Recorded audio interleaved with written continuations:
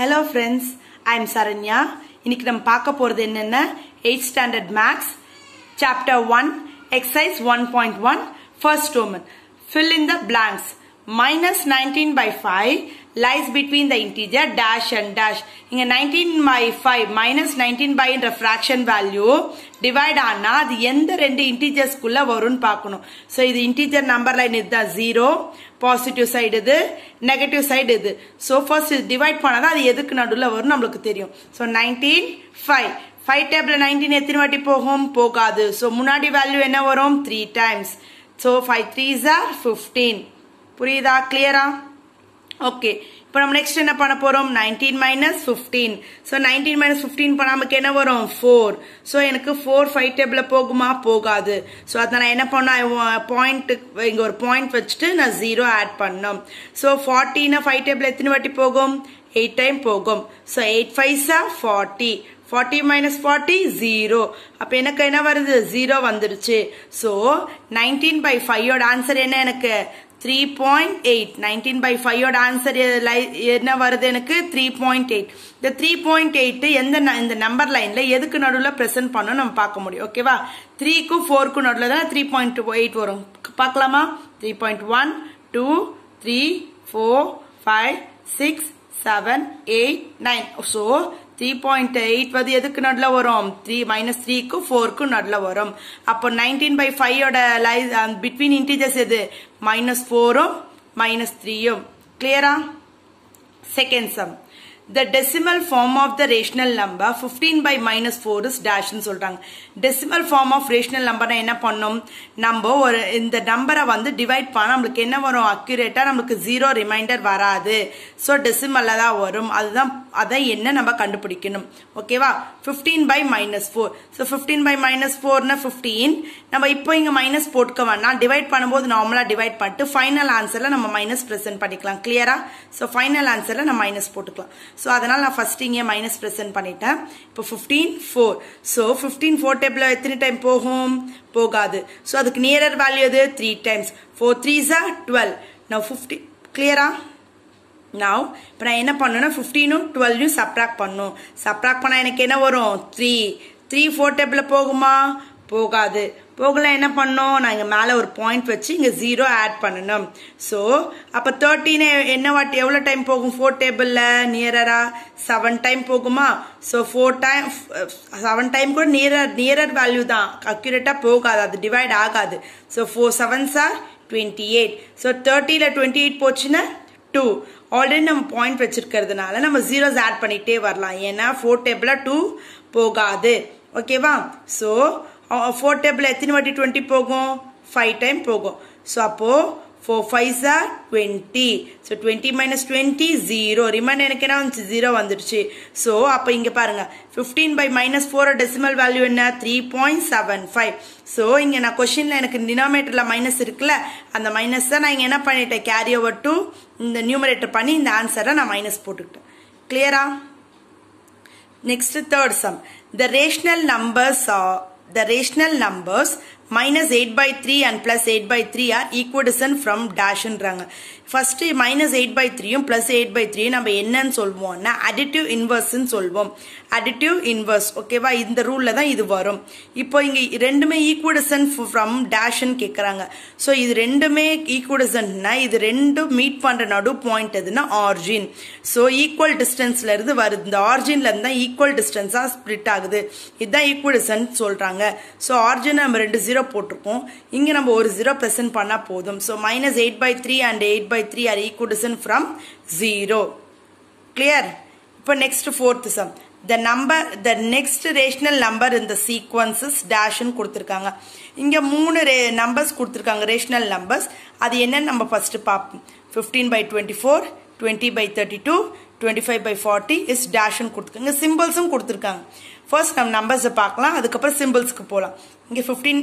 20 25 ல என்ன டேபிள்ல போகும் இதெல்லாம் உங்களுக்கு ஈஸியா தெரியும் கிளாக்லயே நம்ம கால்குலேட் பண்ணுவோம்ல டைம் சோ இதெல்லாம் என்ன டேபிள்ல போகும் 5 டேபிள்ல தான் போகும் புரிஞ்சுச்சா சோ 5 டேபிள்ல எத்தனை வாட்டி போகும் இங்க 15 3 டைம் போகுமா அதே மாதிரி இது என்ன டேபிள்ல போகும் 5 டேபிள்ல எவ்வளவு டைம் போகுது 4 டைம் போகுது 5 4s are 20 5 டேபிள்ல 5 times 5 5s are 25 புரிஞ்சுதா? இப்போ நான் என்ன பண்ண போறேன்னா அப்புறம் 5 5s are 25 and 5க்கு அப்புறம் என்ன வரும் 6. So 6 5s are என்ன போடணும் 30. கிளியர்? நெக்ஸ்ட் கீழே பார்த்தீங்கன்னா 24 32 40 வருது. இதெல்லாம் என்ன டேபிள்ல வரலாம்? ஃபர்ஸ்ட் என்ன டேபிள் நம்ம கண்டுபிடிக்கணும். ஓகேவா? 24 32 40 நம்ம நீங்க செக் பண்ணீங்கன்னா இங்க என்ன பண்ணோம், இங்க நம்ம 5 15 5 டேபிள் எல்லாமே பிரசன்ட் பண்ணணும். அதே மாதிரி செக் பண்ணி பார்க்கணும். கொஞ்சம் யோசிச்சு பாருங்க இதெல்லாம் என்ன டேபிள்ல வருதுன்னு. யோசிச்சா இதெல்லாம் என்ன டேபிள்ல வருது? 8 டேபிள்ல வருது. ஸோ 8 டேபிள் எவ்வளோ டைம்ஸ் பார்க்கலாமா? 1 8s are 8, 2 8s are 16, 3 8s are 24. எவ்வளோ டைம் வருது? 3 டைம் வருது. அப்புறம் 3 8s are எவ்வளோ? 24 வருதா? Next 4 8s are 32, 5 8s are 40. அப்போ 5க்கு அப்புறம் என்ன வரும்? 6 தான் வரும். 6 8s are 48. Okay, so 30/48. நீங்கள் கேட்கலாம் எப்படி மேம் இங்கே ப்ளஸ் இங்கே மைனஸ் வந்ததுன்னு. ஸோ நம்ம இது சீக்வன்ஸ்ன்றப்போ அங்கே என்ன ரூல் இருக்கோ அதை தான் நம்ம ஃபாலோ பண்ண போகிறோம். இங்கே மைனஸ் இருக்குது, அடுத்தது பார்த்தா இங்கே என்ன இருக்குது? ப்ளஸ் இருக்குது. அப்போ அடுத்தது என்ன இருக்குது? மைனஸ் இருக்குது. அப்போ அடுத்து என்ன தான் வரணும்? ஃபர்ஸ்ட் மைனஸ், இங்கே ப்ளஸ்ன்னா இங்கே என்ன தான் வரணும்? மைனஸ், இங்கே என்ன வரணும்? ப்ளஸ். ப்ளஸ் போட்டாலும் ஒன்று தான், போடனாலும் ஒன்று தான். Just live it. நெக்ஸ்ட் 24ல என்ன இருக்கு? பிளஸ் சிம்பிள் இருக்கு. ஒண்ணுமே இல்லைன்னா பிளஸ் இருக்குன்னு அர்த்தம். அதுக்கப்புறம் இங்க என்ன சிம்பிள் இருக்கு? மைனஸ் இருக்கு. அப்ப இங்க என்னதான் இருக்கும்? பிளஸ். ஒரு பிளஸ் ஒரு மைனஸ் ஒரு பிளஸ் இருந்தா அடுத்தது என்னதான் வரணும்? மைனஸ். கிளியர்? இப்போ நம்ம 5th சம் போலாம். The standard form of 58 by minus 78 is dash ன்னு சொல்றாங்க. ஸ்டாண்டர்ட் ஃபார்ம்னா என்ன பண்ணும்? இது இந்த வேல்யூவை நல்லா லீஸ்டா கொண்டு வரணும். லீஸ்ட்னா அந்த வேல்யூ அதுக்கு மேல என்ன பண்ண முடியாது, ரெடியூஸே பண்ண முடியாத மாதிரி நம்ம கொண்டு வரணும். எப்படி நம்ம பார்க்கலாமா?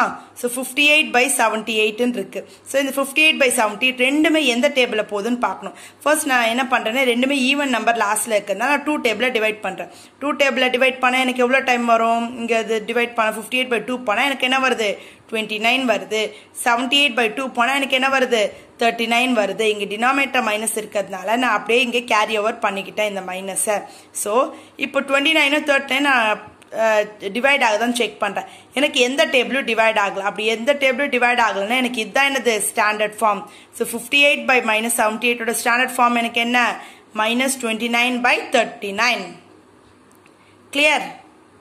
இப்போ நம்ம செகண்ட் ரோமன் பார்க்க போறோம். செகண்ட் ரோமன் என்ன? சே ட்ரூ ஆர் ஃபால்ஸ்ன்னு கேட்டிருக்காங்க. இது ட்ரூ ஆர் ஃபால்ஸான்னு கேட்கறாங்க. இந்த ஸ்டேட்மெண்ட் வச்சு தான் நம்ம ட்ரூ ஆர் ஃபால்ஸான்னு சொல்ல முடியும். First one, 0 is the smallest rational number சொல்றாங்க. 0 என்ன சொல்றாங்க? smallest rational number. 0 தான் சின்ன நம்பர்ன்றாங்க.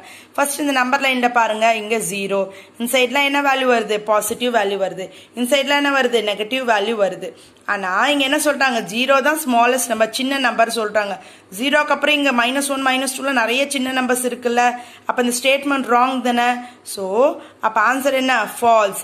0க்கு அப்புறம் நிறைய நெகட்டிவ் இன்டிஜர்ஸ்லாம் இருக்கு. நெகட்டிவ்னா இந்த மைனஸ் போட்ட வேல்யூஸ் இன்டிஜர்ஸ்லாம் இருக்கு. சோ அப்படி இருந்துச்சுன்னா நம்மளுக்கு 0வை ஸ்மாலஸ்டா நம்ம எடுத்துக்க முடியாது. அதனால இது ஆன்சர் என்ன? ஃபால்ஸ். புரிஞ்சுச்சா? நெக்ஸ்ட் இப்ப second sum. -4/5 is lies to the left of -3/4ன்றாங்க. So நம்ம எப்பவுமே என்ன பண்றாங்க, இங்க ஃபர்ஸ்ட் நீங்க டினாமினேட்டர் பார்த்தா உங்களுக்கு கன்ஃபியூஸ் ஆகும். 4 5.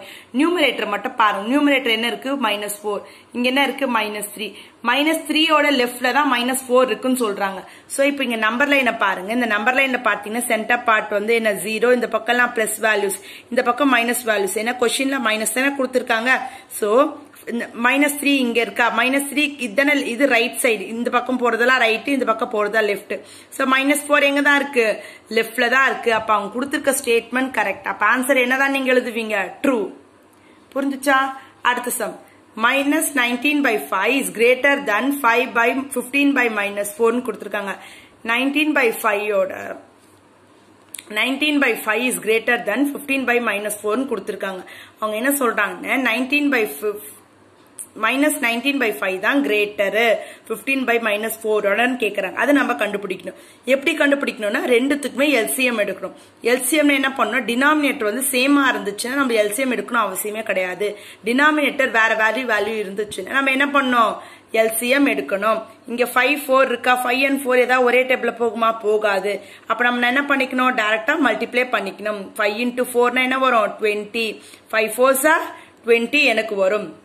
இப்ப நான் என்ன பண்ண போறேன்னா -19/5 இருக்கு. இங்க நான் எதை போட்டா எனக்கு 5/20 வரும் 4. அதே தான் நான் என்ன பண்ணணும் இந்த நியூமரேட்டர்லயும் போடணும் 4. சோ நான் இப்ப 19 into 4 மல்டிப்ளை பண்ணா எனக்கு என்ன வருதுன்னா 76. ஏன்னா 9 4s are என்னது 36, 6 balance 3. 1 4s are 4, 4 plus 3 என்னது 7, 5 4s are 20. அதே மாதிரி இந்த 15/4க்கு நான் கண்டுபிடிக்க போறேன். இந்த 4 ஓட நான் எது போட்டா எனக்கு 20 வரும் 5. இங்க 5 னா எனக்கு இங்கயும் 5. So 4 5s are 20.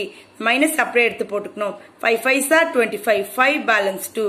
ஓகேவா 1 5s are 5. 5 plus 2 னா எனக்கு என்ன 7. So அப்ப ஆன்சர் எனக்கு என்ன வருது 75/-20 வருது. இப்போ இந்த ரெண்டு சம் பாத்தீங்கன்னா இங்க 75 வருது, இங்க 76 வருது.